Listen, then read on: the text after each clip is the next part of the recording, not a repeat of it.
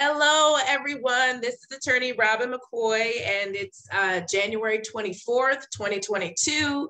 I hope that everybody is having a wonderful day. I am broadcasting to you from Ypsi Township, for my residents in Ypsi Township. And as I announced on Friday, I am planning to run for state rep for the 32nd District Court. That's the city of Ypsilanti and Ypsi Township.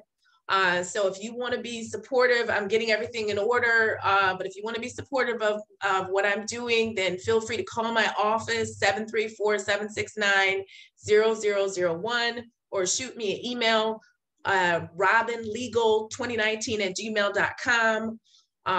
Robyn is R-O-B-Y-N, legal, L-E-G-A-L, 2019@gmail.com.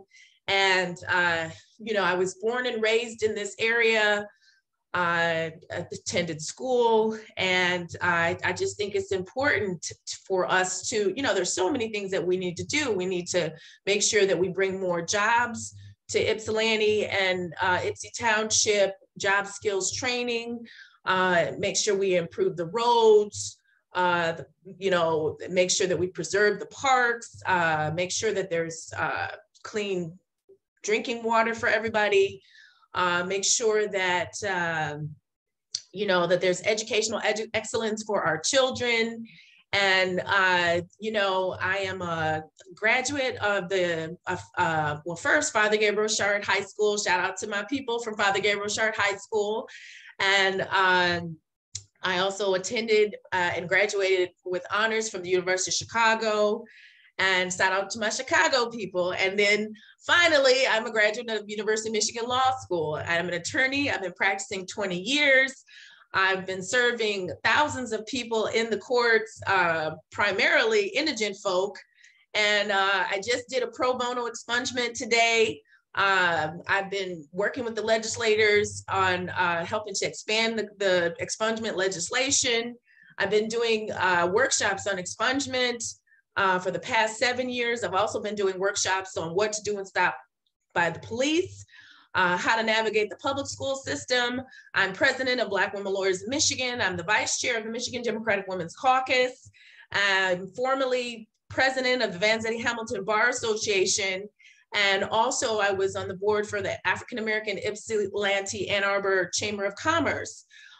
So I hope that everybody has a wonderful day. I felt like it was important for me to get out here and run, because over the years, I have supported so many people who have, been running for office, and I've been trying to encourage more women and people of color to get out there and put their hat in the race. And I mean, particularly for women and women of color, we have a lot of women out there that have stellar credentials but that are just not motivated to get out and run.